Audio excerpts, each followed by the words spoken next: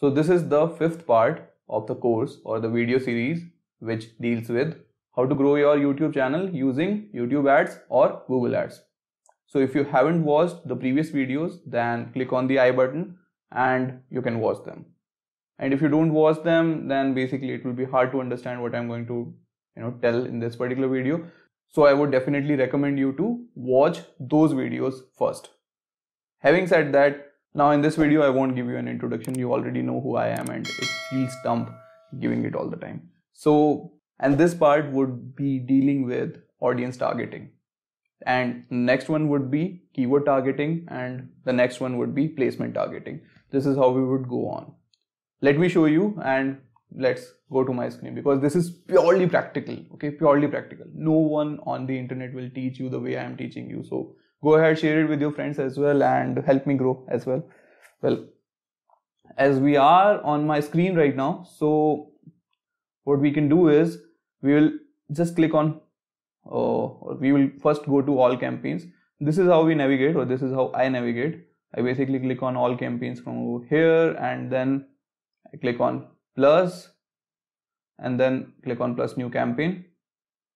As I told you earlier that we would be making without goal, and then video, and then custom video campaign, then continue. Now that I have told you that you have to make 15 campaigns. Now the first 5 of them would belong to audience. Pick up 5 audiences, the top audiences which you want, which I'll help you identify, whichever niche you have. Okay, just hold on to it. Just pick up 5 audiences, okay, and run ads on them. And when you are picking an audience, for example, I picked a social media enthusiast in the last one. So I was messaging my ads as well in that particular direction. For example, grow your YouTube channel, because social media enthusiasts obviously want to grow their channels.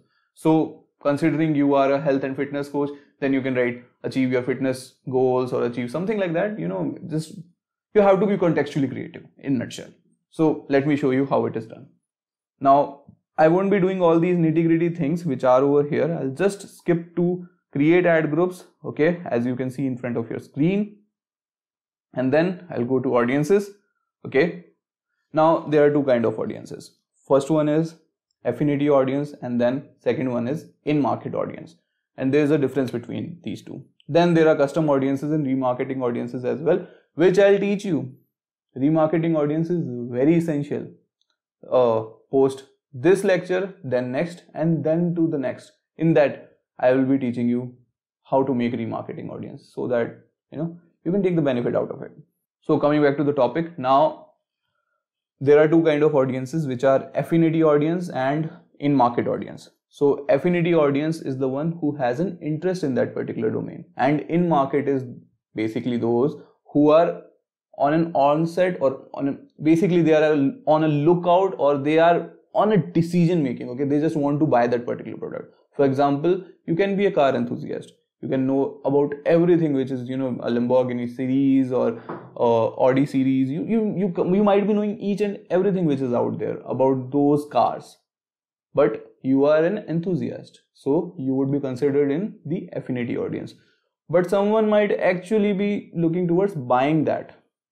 So who is he? He is in the in-market audience. Let me take a simpler example. Think of it as a person who loves Apple, who loves branding of Apple, who loves to serve the products of Apple. Well, there are many people who do that, but just imagine. So he would be in the affinity of smartphone.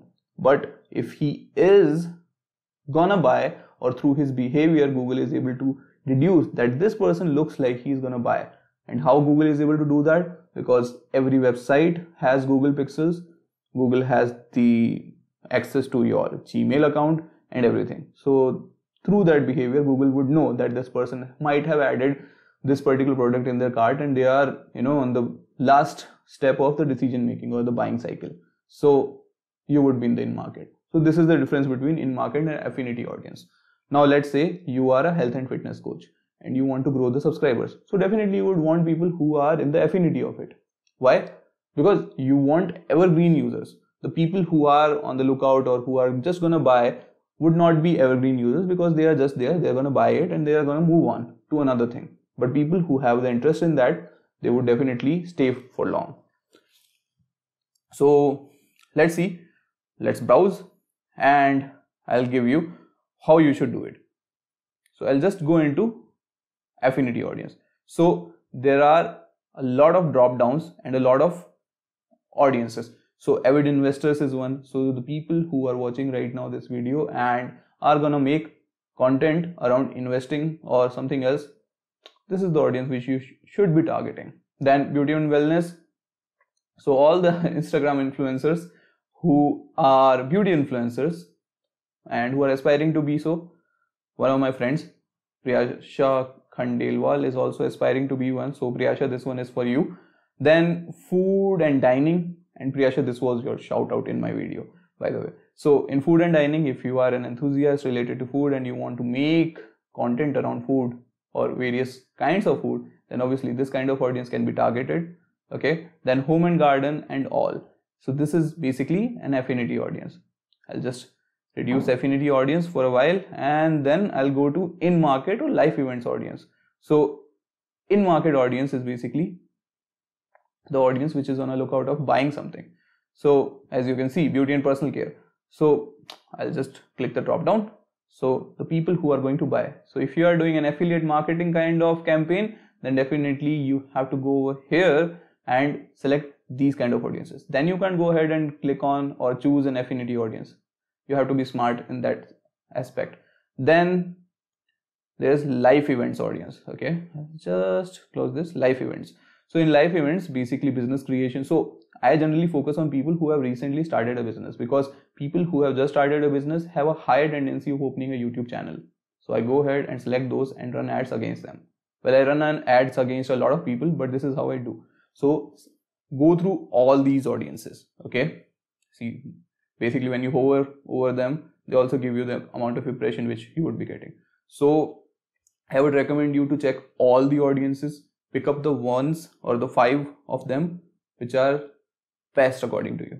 I would go ahead and say pick up 15, but group them in a manner 3 each, so that they are alike. For example, beauty and wellness might have a different approach altogether, or might have a different set of audiences from different kind of life or lifestyles, but group them in a manner that they make sense, and then run ads against them. Once you have a granular data alongside or next to every campaign, you would be able to actually come to a conclusion which audience works for you and which doesn't, and then you would be able to take a decision. So this was basically all about audience targeting. Now in the next video, I'll teach you how to go about keywords. So meet you in the next video. Yeah.